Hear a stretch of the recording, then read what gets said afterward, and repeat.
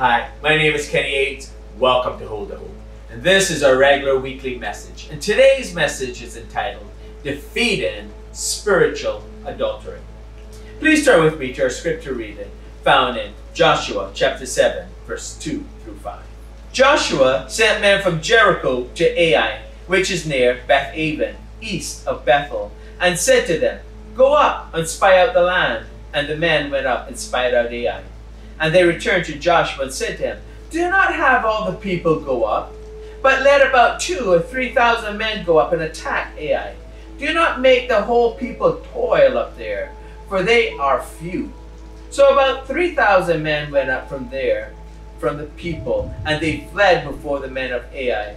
And the men of Ai killed about 36 of the men, and chased them before the gate as far as Shebarim, and struck them at the descent, and the hearts of the people melted and became as water.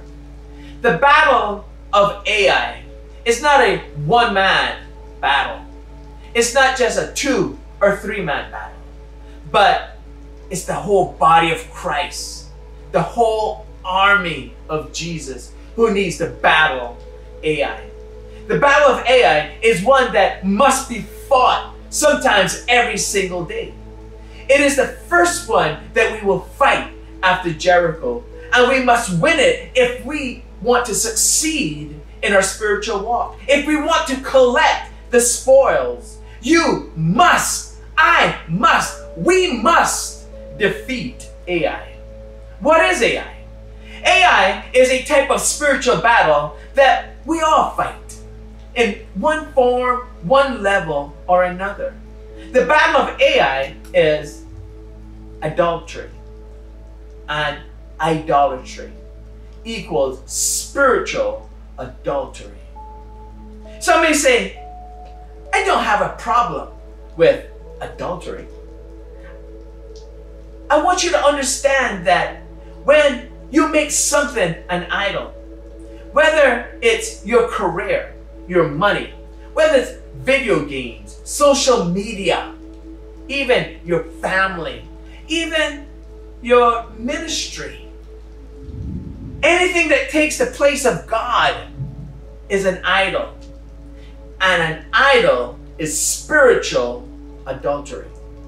Do not be deceived, and do not deceive yourself into thinking that since you are saved, you have no more problem with such things. Because it's a lie. It's a lie from the enemy. Because the truth is, when you are saved, that is when the enemy attacks you even more so that he can conquer you and win you back. Look at Joshua chapter 4, verse 19. The people came up out of the Jordan on the 10th day of the first month, and they encamped at Gilgal on the east border of Jericho.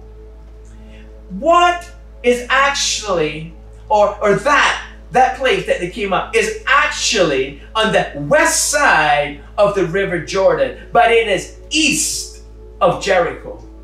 Now, please understand that this is the Jewish New Year. It's their January. It's the first month of their religious year, which means Passover. On the 10th day of the first month, the Israelites crossed over the Jordan into Gilgal. That would be the day that they were supposed to select the lamb or the goat for the Passover sacrifice, and it would be slaughtered on the 14th day of that same month. I want you to watch this. This is a shadow of things to come. The 10th day of the first month, which can be thought of as the day of choosing spiritually, because what was happening was that God was choosing these people. He was choosing them on that day, the 10th day of the month. And remember that the number 10 is the number of covenant. Also remember that these people who crossed over, their fathers were rejected because of unbelief, because of disobedience, because of grumbling, because of murmuring. They were rejected and their bodies fell in the desert. the Bible tells us. So now God is choosing their descendants, these people, to enter the promised land. What he had promised them, promised their forefathers for several hundred years. From the time of Abraham, he had promised that this land would be your land. It'll be a land flowing with milk and honey. This is your inheritance. Then Paul likened the passing through the water to baptism into Moses. Listen to what Paul wrote to Corinthians, 1 Corinthians chapter 10, verse 1 through 5. For I do not want you to be unaware, brothers, that your fathers or our fathers were all under the cloud and all passed through the sea, and all were baptized into Moses in the cloud and in the sea, and all ate the same spiritual food, and all drank the same spiritual drink. For they drank from the spiritual rock that followed them, and the rock was Christ. Nevertheless, with most of them God was not pleased, for they were overthrown in the wilderness, meaning that they all died in the wilderness and did not enter the promised land. So those who were baptized coming up or coming through the Red Sea, they were all dead by now. So these new promise receivers had to be baptized. So they were baptized into Moses, or I guess into Joshua, but into Moses, the law, when they went through the Jordan.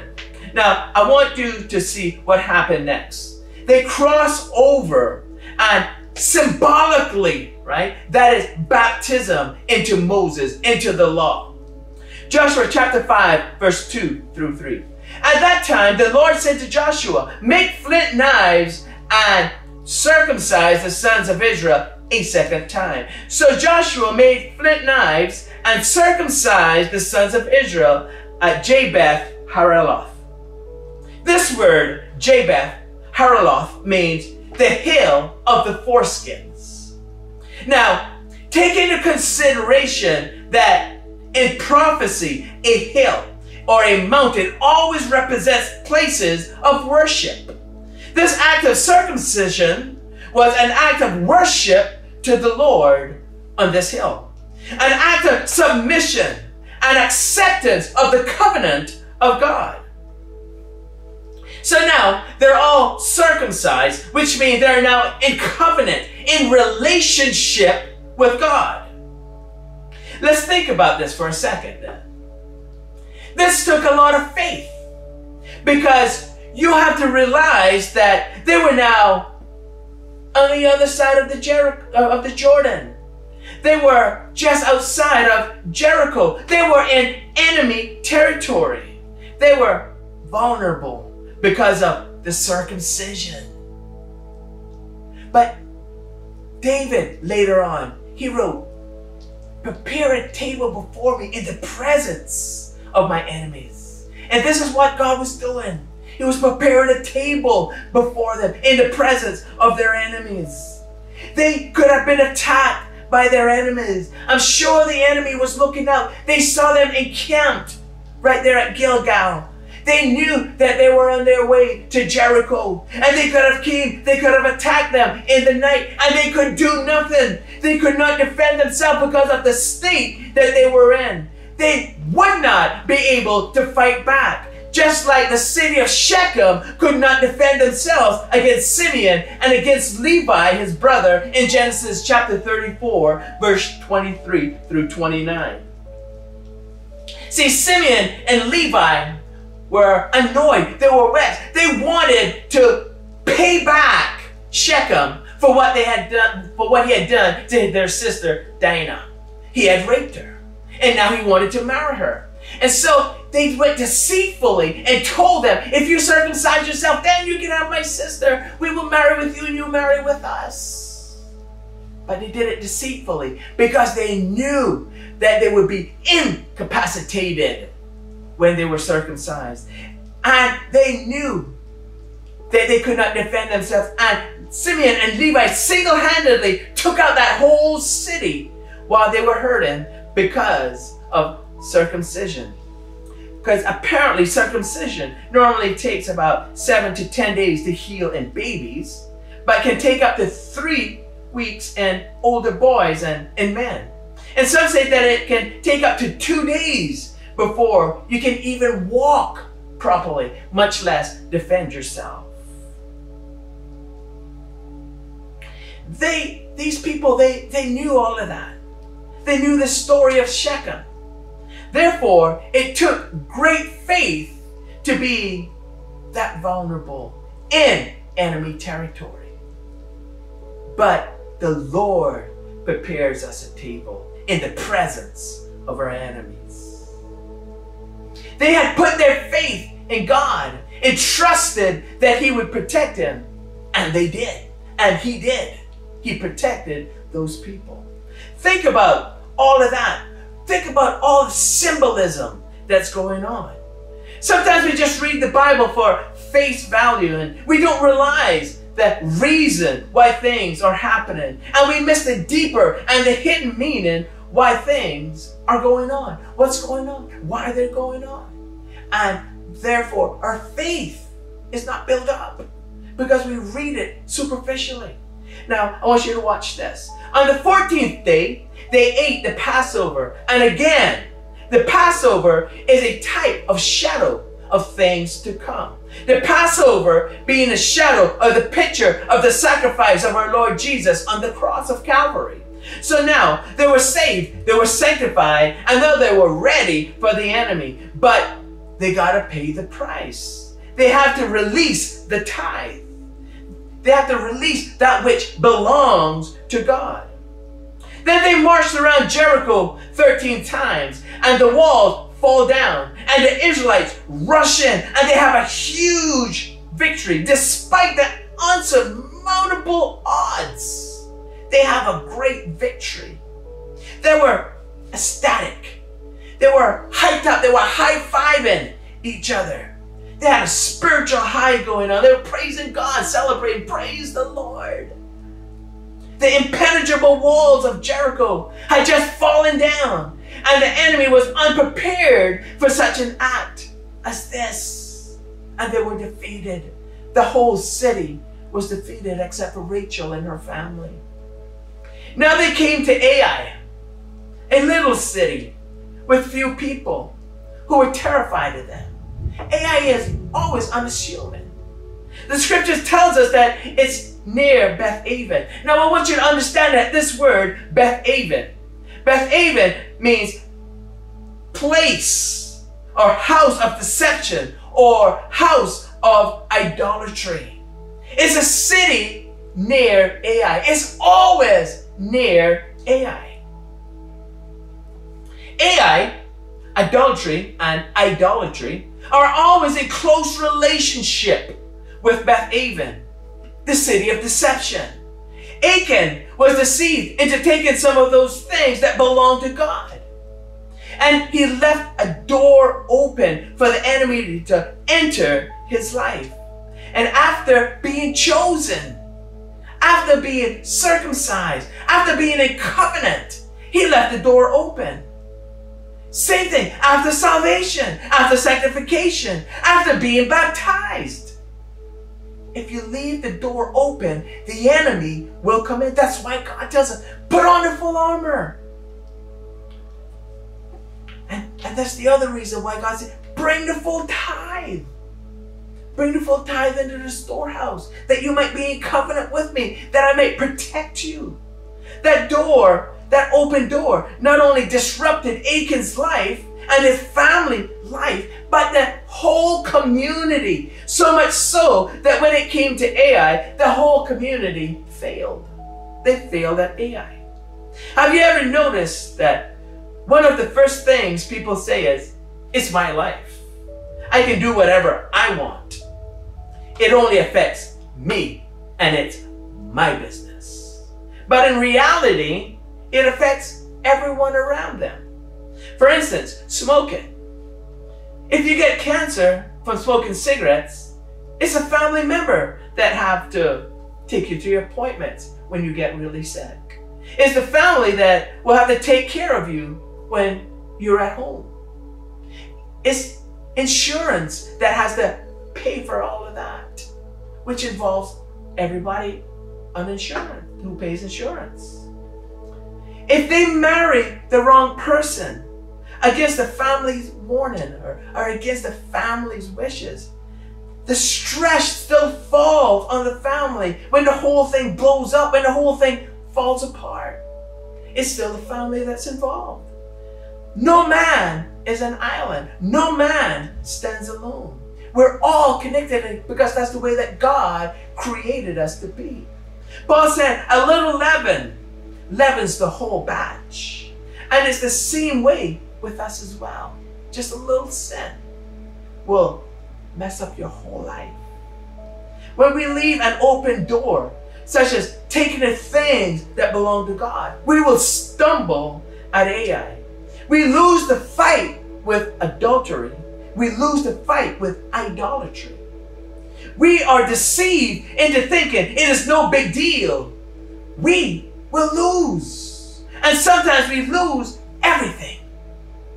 We begin to make mammon our God, take things for granted, become ungrateful and unthankful.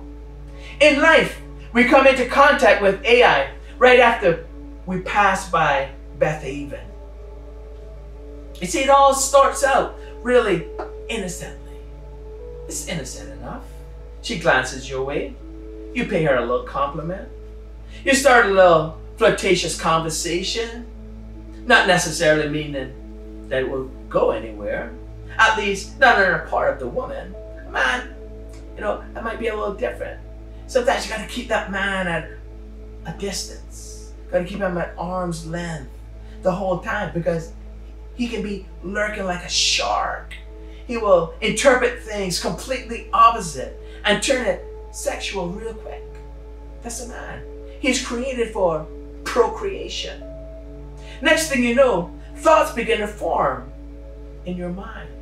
Then thoughts turn into imaginations, and imaginations turn into actions, and actions lead to death. That is why you have to be on your guard at all times, because a little sleep, a little slumber, a little folding of the hands to rest, and poverty will come upon you like a robber, and want like an armed man. Please understand that the word poverty is a state or condition of lacking what is needed. It is below what is normal in society. See, when you lack what is needed, it renders you powerless, lacking the condition or the state to fight the good fight at AI. I'm talking about spiritual poverty. A lot of people suffer from spiritual poverty. Temptation is always deceptive. But Jesus said, you shall know the truth, and the truth shall set you free. Now, ironically, farther west was Bethel, meaning house of God. Ai is always situated between Beth-Aven, the house of deception, and Bethel, the house of God.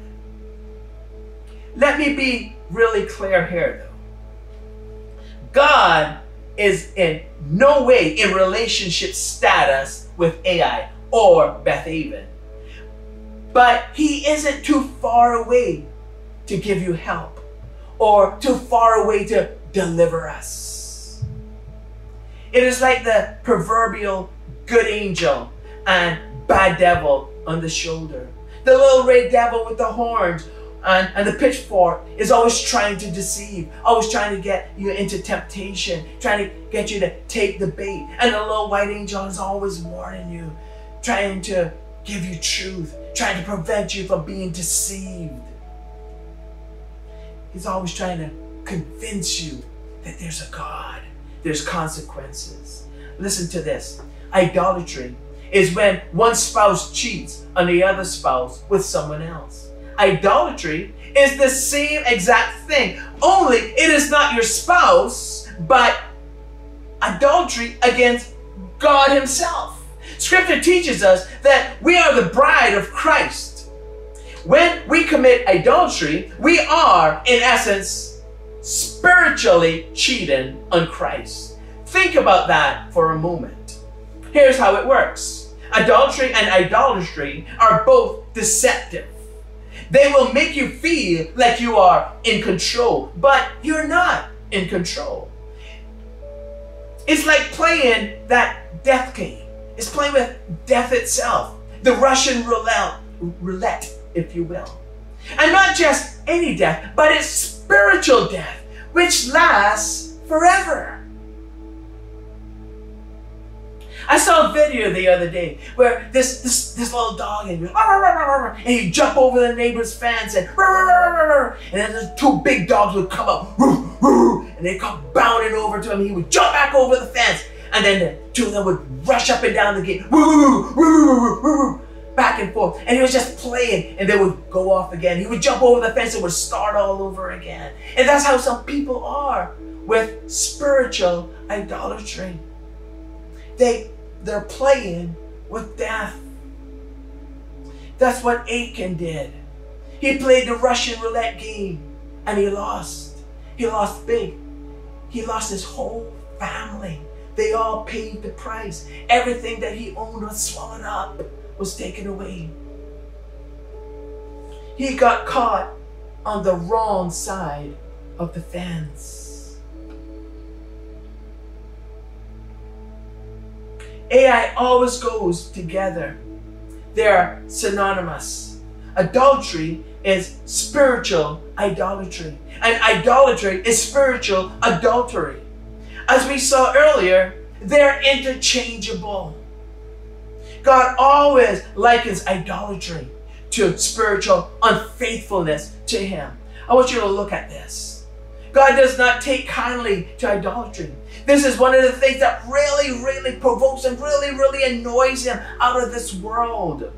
Ezekiel chapter 16 verse 17, God says, "You took the very jewels and gold and silver ornaments I had given you and made statues of men and worshiped them. This is idolatry against me." He even gets more graphic in chapter 32. Let's read that. Ezekiel chapter 32 verse 17 through 21. He says, "And the Babylonians came to her in the bed of love, and they defiled her with their whoring lust. And after she was defiled by them, she turned from them in disgust. When she carried on her whorings so openly and flaunted her nakedness, I turned in disgust from her, and I had turned in disgust from her sister.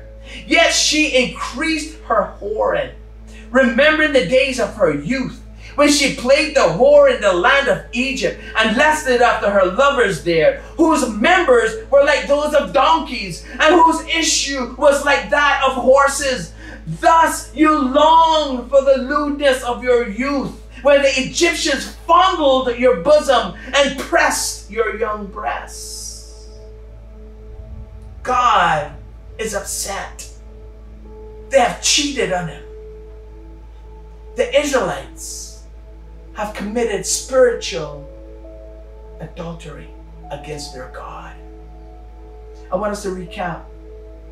The Israelites have been selected. It was the first month, the 10th day, when they passed through the waters of the Jordan River, signifying baptism.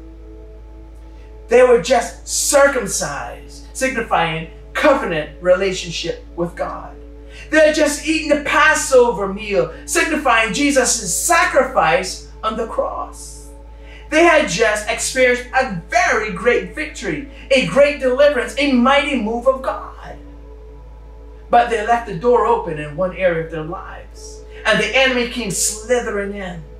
Every time it came to Ai, the Israelites fell, because Ai is hidden by Beth-aven, the house of deception. And that is why the Holy Spirit said through Paul in Ephesians chapter 6 verse 13 through 18, "Therefore take up the whole armor of God, that you may be able to withstand in the evil day, and having done all to stand firm. Stand firm, therefore, having fastened on the belt of truth, and having put on the breastplate of righteousness, as shoes for your feet, having put on the readiness given by the gospel of peace. In all circumstances, take up the shield of faith, which you have extinguished all the fiery darts of the evil one, and take the helmet of salvation, the sword of the Spirit, which is the word of God, and pray all times in the Spirit with all prayers and supplication. I want you to notice that all of our weapons are on the front side. Nothing for our rear side. The reason for that is simple. God does not expect us to turn tail and run. Yet when it comes to AI, he says, flee. Isn't that amazing? Makes you wonder, at the very least, what's going on. Look at 1 Corinthians chapter 6, verse 18. Flee from sexual immorality. Every other sin a person commits is outside the body, but the sexual immoral person sins against his own body. And in 1 Corinthians chapter 10, verse 14, therefore, beloved, flee idolatry. Flee idolatry. When it comes to these two things, adultery and idolatry, the scripture says to flee. The word flee means to disappear quickly, without hesitation, and avoid the encounter altogether. You don't even have to encounter it. Flee from it. Don't try to stand against it. Flee. In other words, do not take the second glance. Do not pursue the compromised conversation, but rather run away or escape the danger of entrapment. Disappear altogether and do not look back like Lot's wife did and turn into a pillar of salt. Just don't do it. We are to make a stand with everything else, yes. And even after we've done everything to stand, we're commanded, stand. Stand. But at AI, instead, we're instructed not to even engage the enemy, but rather we must flee. It's too deceptive. It's too slippery. Now notice this. The spies that Joshua sent out returned in high spirit, saying, "Oh, brothers, let not all the brothers go up. Don't let all the army have to toil up there. Just take a few of these guys. They are nothing." But isn't that how life is? It's the same way. Again, a young woman passes by shaking her thing and the heads turn. "Oh, we're not looking to find," they say. "We're just looking to see." There's a difference, you know. But Jesus said, even if you look at a woman with lust in your mind, lust in your heart, you've committed adultery already in your heart with her. It's the second look. It's the second glance that causes the problem. The world will ridicule you. It will make fun of you. It will poke fun at you if you stand for holiness. That is unacceptable these days. If you set up boundaries around your marriage, it's looked down on. You're looked at soft. Like riding in a car alone with a woman, if you're a man. The world is like Bethaven, trying to deceive you, trying to trip you up, trying to make you fall at Ai.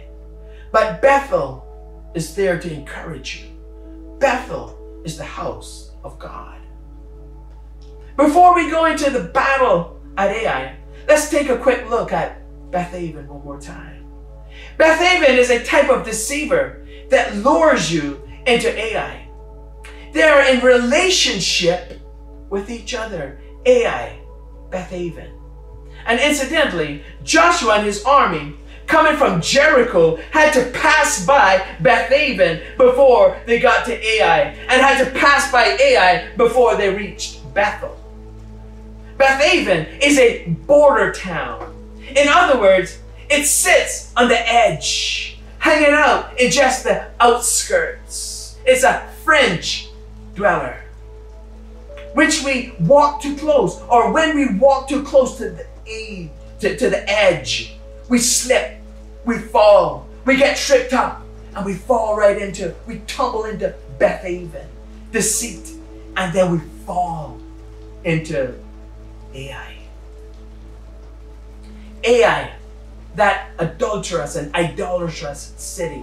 As we said earlier, adultery is the same as spiritual idolatry, and idolatry is the same as spiritual adultery. And it comes in many, many forms. Fornication, sexual perversion, pornography, money, power, your job, your work, family, car, house, electronics, games, spiritual laziness, sport, celebrities, concert, TV, ministry.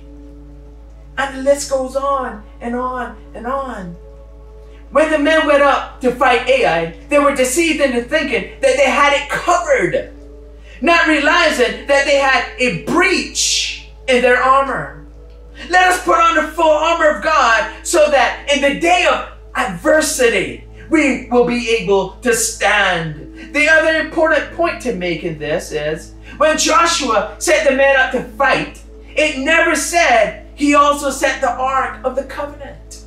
The Ark of the Covenant is very, very important. Well, how important is it, Brother Kenny? Well, it represents the person of Jesus, of God. It represents his presence. It represents all the promises God has ever made to us. It's a representation of who God is and what he wants for us, his blessings, his protection. It pointed to the fact that as the people of Israel set out to cross the Jordan to invade and to possess the land, they must do so not in their own strength.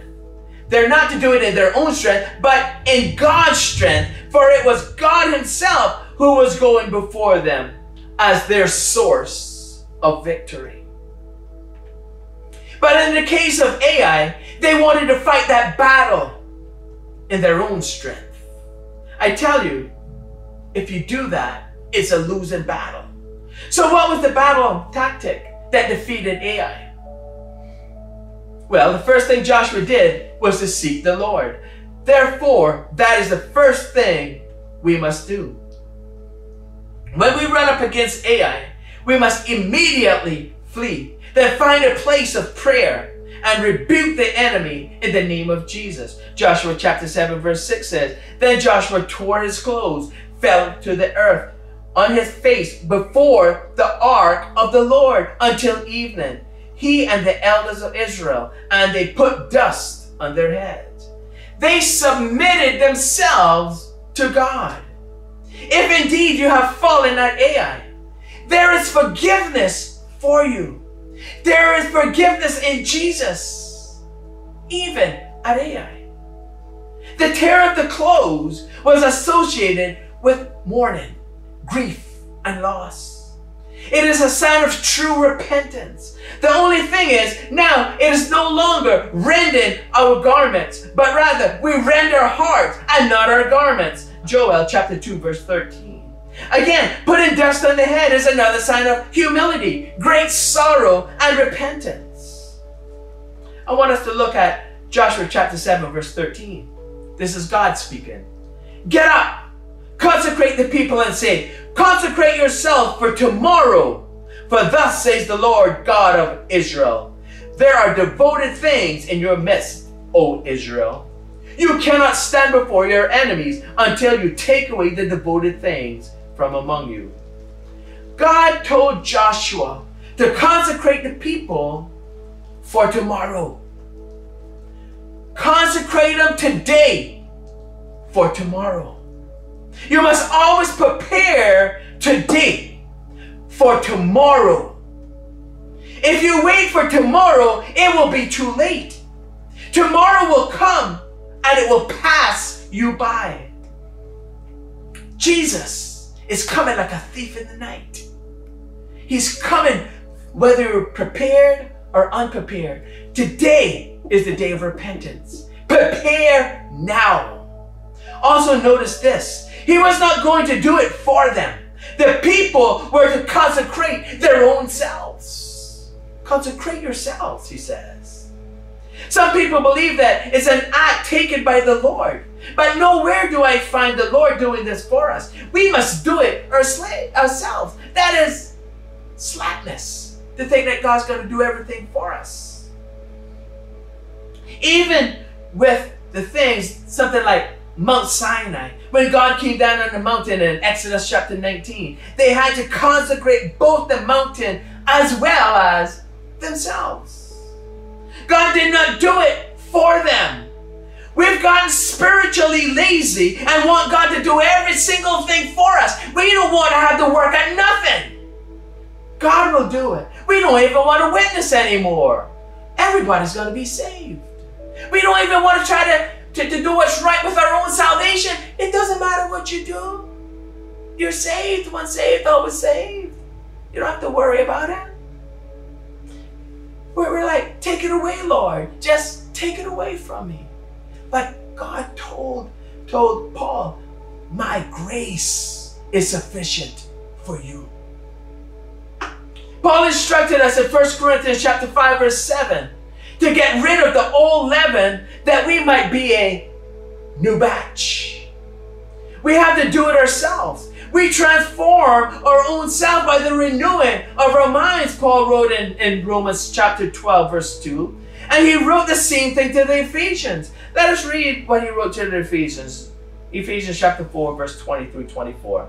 But that is not the way you learned Christ, assuming that you have heard about him and were taught in him, as the truth is in Jesus, to put off your old self. He said you got to do it. Put off your old self, which belongs to your former manner of life and is corrupted through deceitful desires. Through what? Through deceitful desires. And to be renewed in the spirit of your minds and to put on the new self. You got to do it. You got to put on your new self, created after the likeness of God in true righteousness and holiness.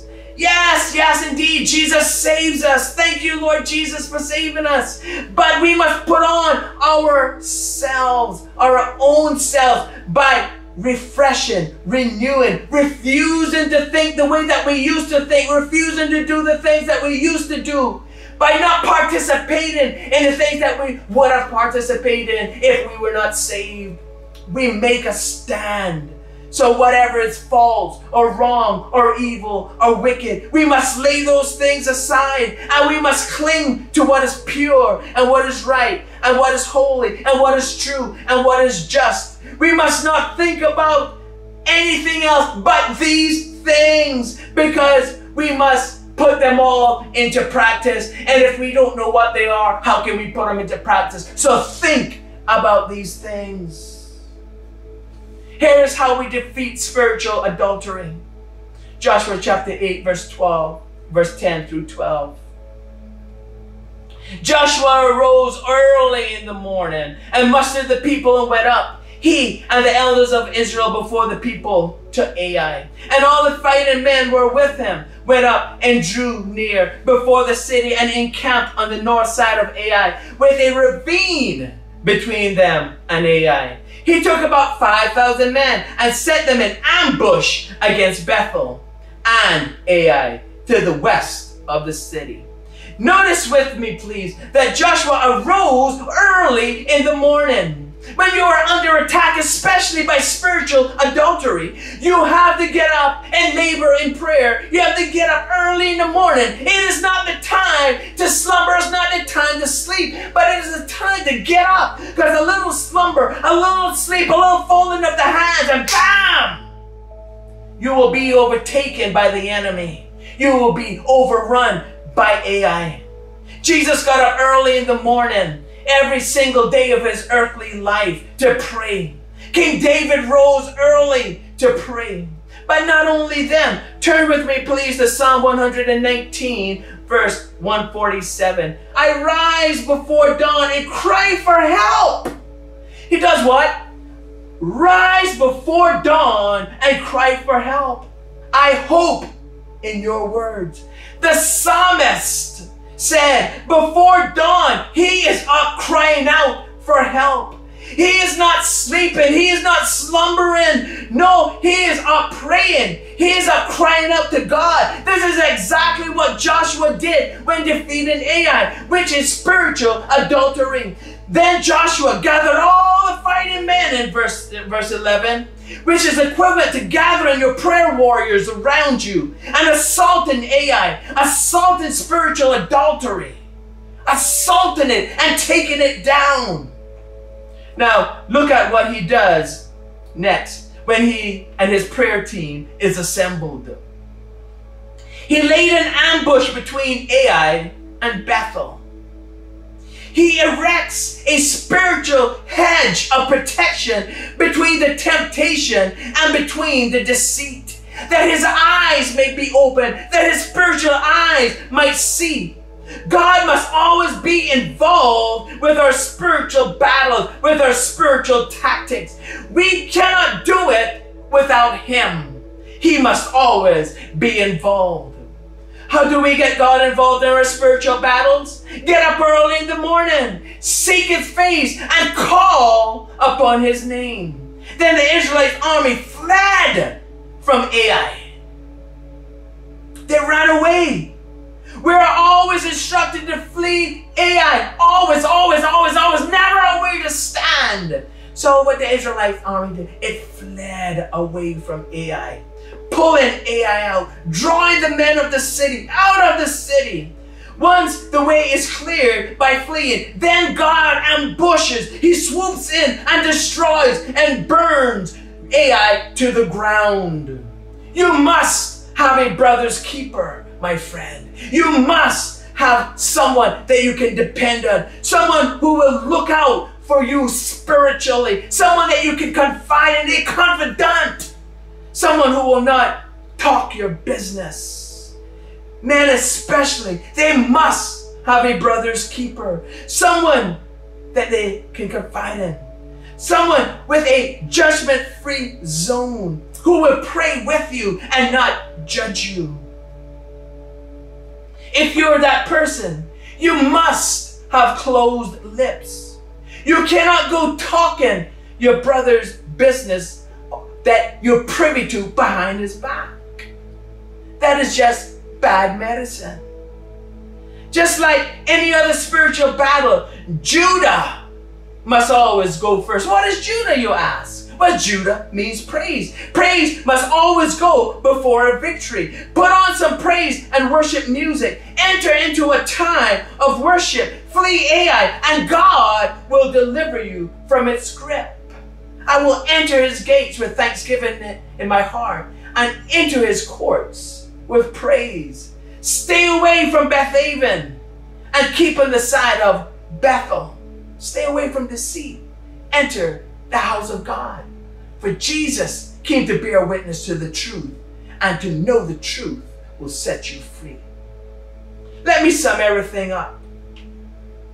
Spiritual adultery is when anything takes the place of God and consumes more of your time than that which you spend with the Lord. Here's how you defeat spiritual adultery. First, you come before God with a humble heart and a contrite spirit.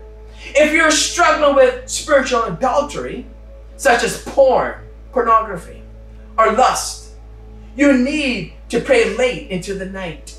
You need to wake up early in the morning to seek the face of your God and to cry out to him. You must include God because you cannot do it on your own. You must break the back of adultery, of idolatry, of sexual immorality. You will need your prayer warriors around you. Have a confidant that you can trust. Once God sees your mounted defense, when he sees your desperation, he will deliver you from the hands of the enemy.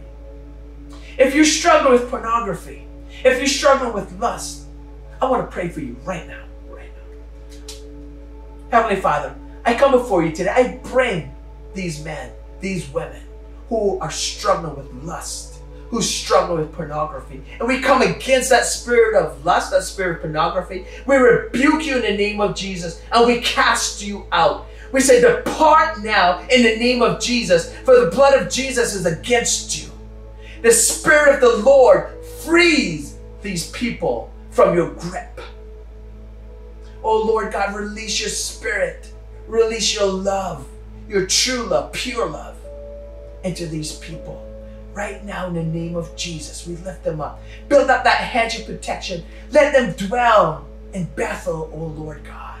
Let them dwell in the house of God in your presence. Let them not be deceived any longer with Bethaven. Let them not slip at Ai, but deliver them, Lord Jesus, that you might receive honor, you receive glory. In Jesus' name, amen. Now I want to ask, have you ever received Jesus as Lord and Savior? If you haven't, I want to invite you to come. Invite you to take Jesus as Lord and Savior. Here's how you do it. Repeat this prayer after me. Heavenly Father, forgive me, for I have sinned. Help me to overcome Ai. Help me not to be deceived at Bethaven, but help me to march past, flee Ai, and rush to Bethel. Rush to your presence. Protect me, O Lord. Build that hedge of protection around me that I might overcome. In your name, Lord Jesus. Amen. If you prayed that prayer, the Lord is faithful and just to forgive you of your sins, cleanse you from all unrighteousness. And now this is what I want you to do. Get a Bible, a physical Bible. You need to read your Bible. You need to learn it. You need to highlight it. You need to memorize those verses so that you can know who your God is, what He expects of you. Know how He instructed you to fight the spiritual battles that will come up against you. It's there to encourage you, to teach you. Now the next thing, find a Bible-believing church, one with power, one that believes in right and wrong, one believes that we can cast out demonic spirit, that we can heal the sick, that is given to us. Join that church, be discipled in that church. When Jesus comes back, He'll find you doing what it is you should be doing. He'll say, well done, my good and faithful servant. Now enter into the joy of your Lord. There will be with Jesus forever and ever. All your loved ones who have accepted Jesus all down through the years will be there. A grand reunion. You'll meet all the believers that have ever lived. What a great time we will have in our Lord Jesus. I want to say that Jesus loves you. We love you. I'm Kenny Yates. This is Hold the Hope. Be blessed and stay blessed.